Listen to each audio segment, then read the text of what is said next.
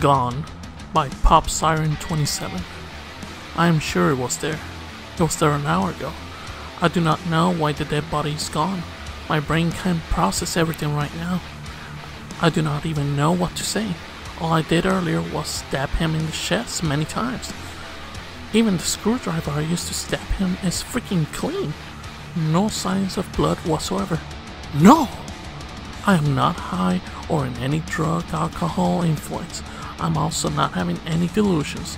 My doctor said that I am only mentally unstable. He also said that the chance of me getting grave mental illness is low. Dude, I swear the doctor is lying there on the floor. His blood is still spilling from his mouth when I left him there. And the weird part is, his things are gone. No, his whole office is gone. I can't find his information on the hospital database. I tried to ask the nurses on where he possibly went, but they do not know who Dr. Grant is. That is possibly the reason why the nurses called you. To help me find him. Officer, dude, you gotta help me find his body before they knew I killed him.